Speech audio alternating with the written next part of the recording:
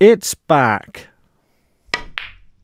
I finally got my cue back with the ferrule fully repaired, meaning it's looking great and playing even better.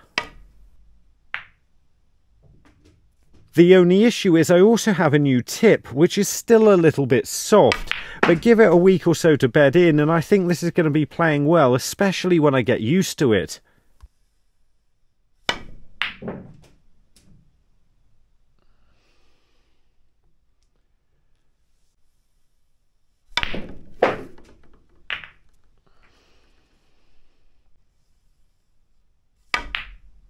If you think my cue looks a lot better now, then give this video a like, and if you want to see how bad it was before, then click the link at the bottom of the screen and see just how difficult it was making my previous video.